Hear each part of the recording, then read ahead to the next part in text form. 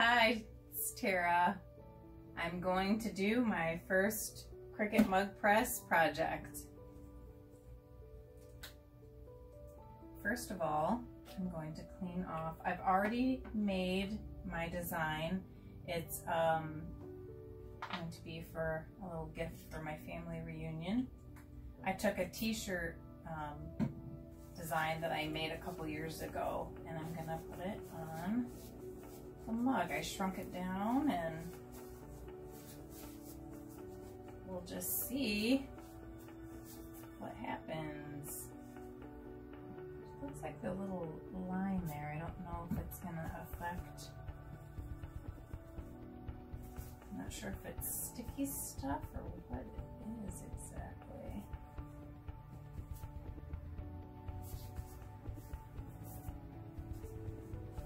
I'll make sure it's nice and clean.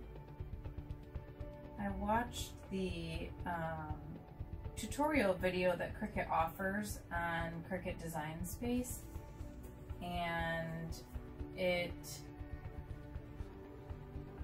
suggests to clean the surface off with rubbing alcohol wipes. I just happen to have a little spray bottle here. I'm not sure what that is. I really hope this doesn't affect my design.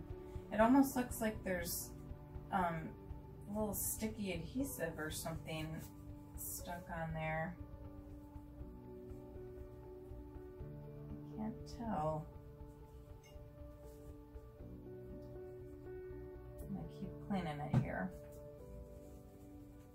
So I'm using a ceramic mug blank that is of a Cricut brand. Although I'm sure on Amazon and other places online you can find sublimation blank mugs. That would probably work just as well. Okay, so I feel like I've cleaned that to the best of my ability,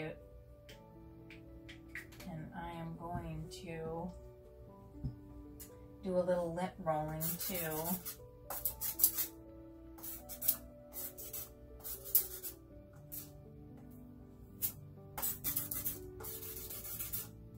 So I did not use the Cricut template. I'm learning as I go here. I already made my first mistake. So I'm going to have to use some heat resistant tape to tape my design on. And because it's mirrored, it's gonna have to go this way. So I'm gonna stick it right on the bottom here. I want it to be even. I've got about an inch on either side. That's gonna just be white mug.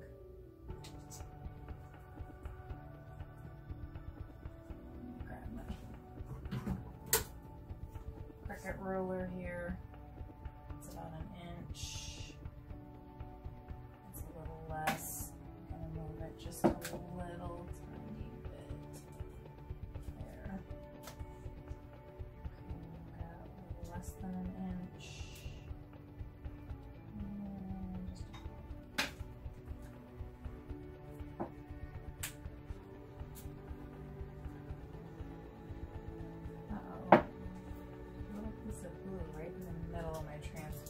So I want to make sure this is not an iron-on blue or infusible ink blue. That's going to put a spot in the middle.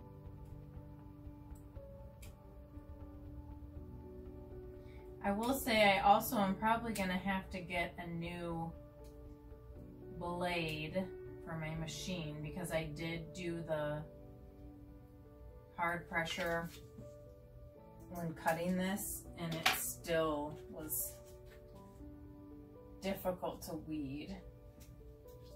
Okay, so start over.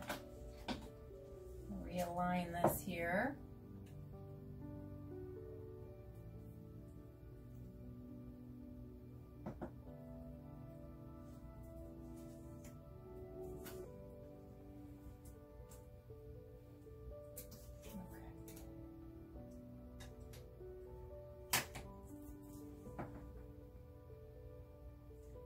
This is probably the most tedious part besides weeding our projects, is getting this lined up just right.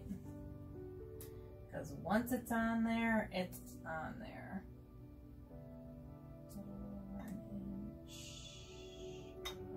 Yes. Just in here. There we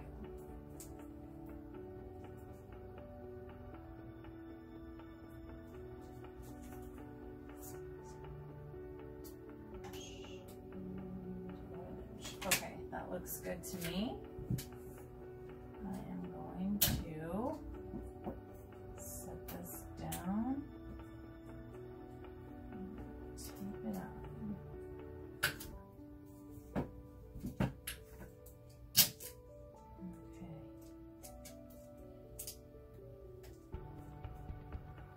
Okay. Just an extra little piece of tape on here.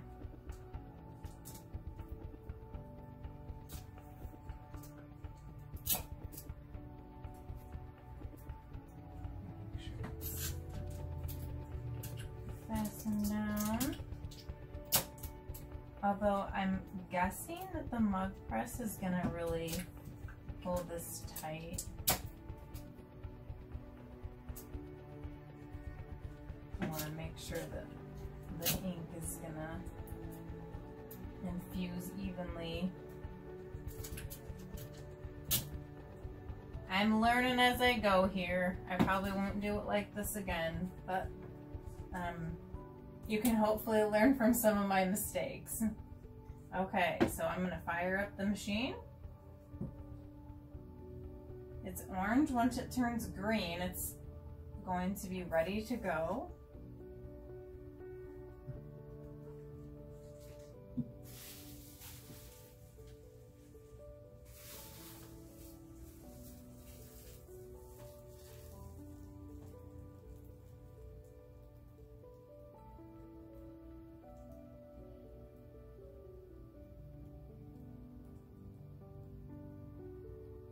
So the technology is supposed to pull from your environment and be automatic with the setting for the temperature. So I live in Michigan and it's spring, but it's pretty chilly outside. And the weather's dry right now.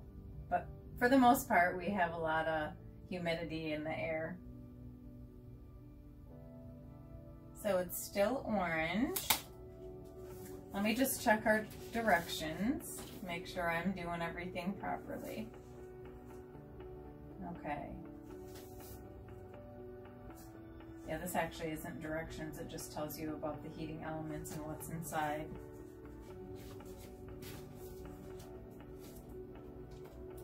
So I do believe, oh, I can smell the heating elements heating.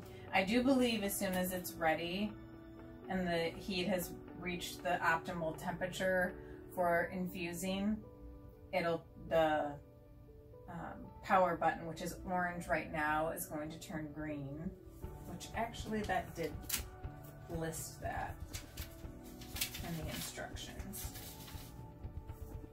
I know in my unboxing video, warming up, connect mode are both orange, and then black is standby and green is ready to use.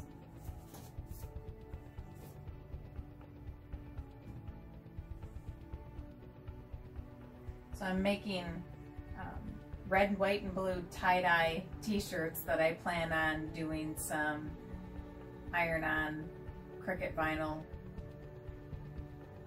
to have some sort of an element, maybe like what I did here with our name for our family annual cookout that we have. Last year, because of COVID, I canceled it, but this year we've got the vaccine and I'm ready. We have an indoor building on our property that we can hold our small little family in if we need to. But if not, it'll be outside, and it usually is. One year we got hit with rain and it didn't last long and it dried up pretty quickly, and our family was able to get back outside and enjoy our company and enjoy the weather. It's still orange, so I'm just gonna pull up the video here and see if there's anything I'm missing.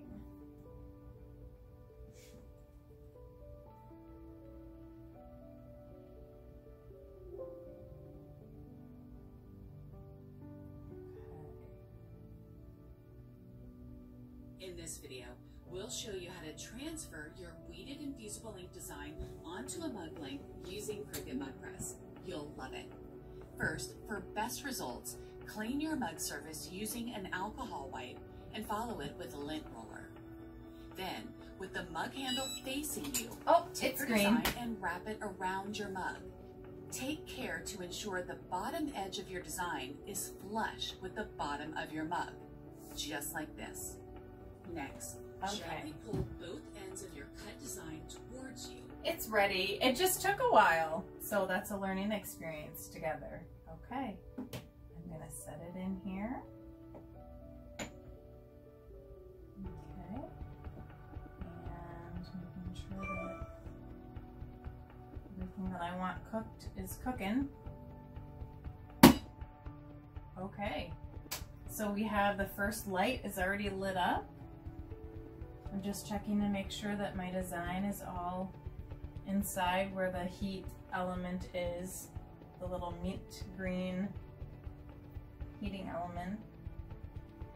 So there's one flashing light on top of 5, and once the project is to the heat that it needs to be complete, it's going to be lit up of all 5 of the lights. So it's just flashing one light right now. I'm not sure how long this is gonna take because this is my first one. So I'm just gonna kind of do a little review. I opened up my infusible ink sheet that's supposed to be made for this size of a project. And when you actually do a template for the ceramic mug infusible ink, it'll actually cut out to the exact size. So this does have a little excess. It's a lot taller than my mug.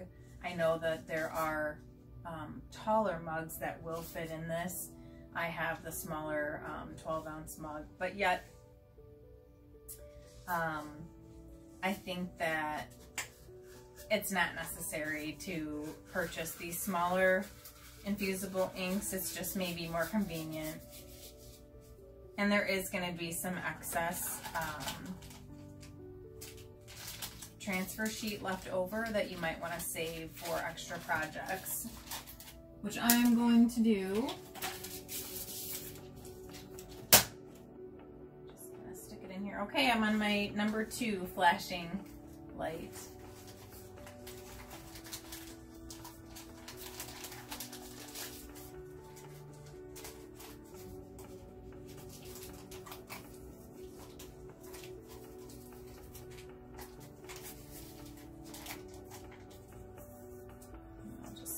Stick this in the middle.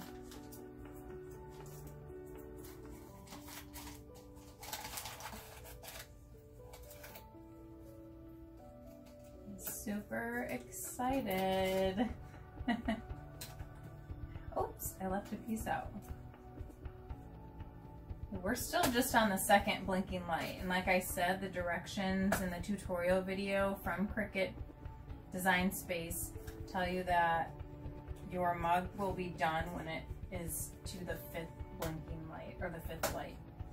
Now my third of 5 lights is on its journey and finally flashing.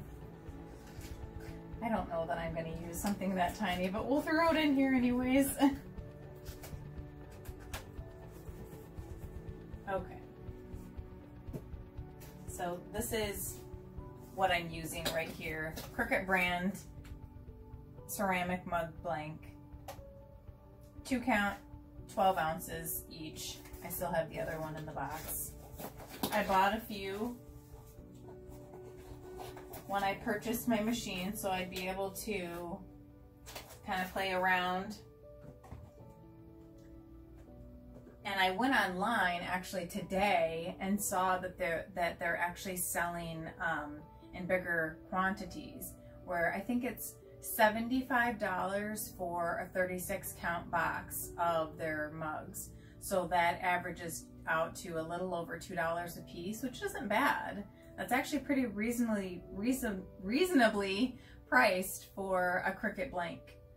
I know for me personally, I felt like the thing that was really kind of overpriced were the blank onesies for little ones. I think they were like $12 just for a blank. So the fact that the ceramic mugs are pretty reasonably priced through Cricut, I think is going to do well for them. If they did that for more of their blanks and offered them in more bulk, where you could buy multiple, you know, t-shirts and whatnot, they'd sell more of their own sublimation blanks. We are at flashing light number 4. We're almost there. I'm super excited. Oh, I gotta make sure I have my mat ready. I've got my Cricut mat ready here to set my mug on to cool. And the cooling process can take anywhere from 10 to 30 minutes. So I'm just gonna let it cool and stop the video and then join back and show you my finished product. We won't sit here and chat for 10 to 30 minutes. Okay, I'm at the 5th blinking light. So once it goes solid, I am going to remove my mug.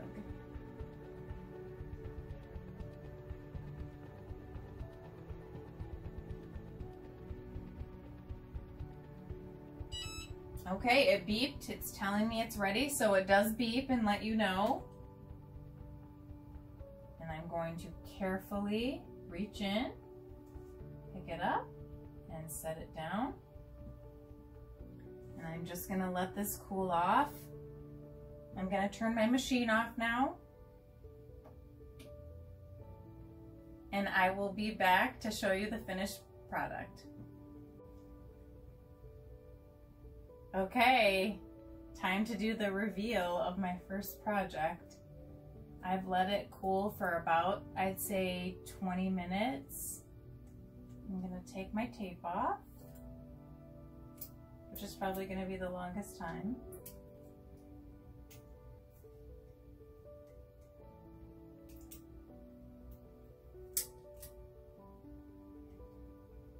I can already see that there's a dot. I don't know what this is from. Oh, it's on, yeah.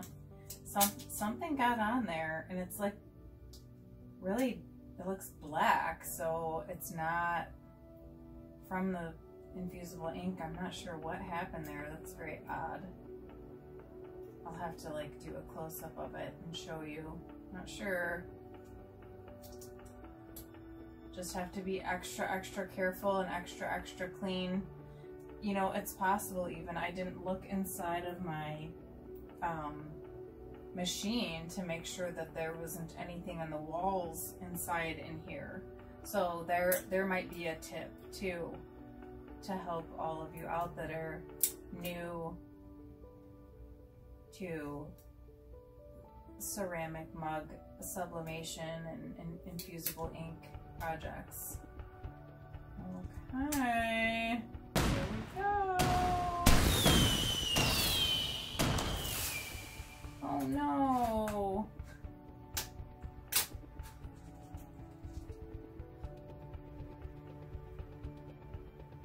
There's a little spot at the top. I don't know what happened. But it's my first one, so I see where it did some bleeding. It's my first one. Not bad. I'm excited. It's definitely a learning experience to do the first mug. But I'm pretty happy. Like, wow, this is cool. We're gonna be able to microwave and dishwash and not worry about it. And I'm so thinking that for Christmas, making mugs and filling them with candy, or any holiday for that matter, birthdays, Mother's Day's coming up, just anything, baby showers, congratulations to mom gifts. This is really awesome. I'm really happy with it. I definitely am learning from the very first one here to make sure that the mug's completely clean, make sure that the inside of the machine is clean and clear and there's nothing stuck to the walls on the inside, and have to be careful with the you know, little lettering. Make sure that you have a really sharp blade in your Cricut Maker machine, or whatever machine that you use to cut your infusible ink projects. So, super happy. I'm not sure how well you can see. I'm gonna hold it up a little bit closer to the camera. I've got a little bloop up there, and then the little black dot I was telling you about is right here. So not sure what happened there, but I'm still excited. I'm still really happy, and hopefully I'll do another video that'll be more successful. Thanks for joining me. Please click subscribe and like my channel, like my videos. Thank you so much.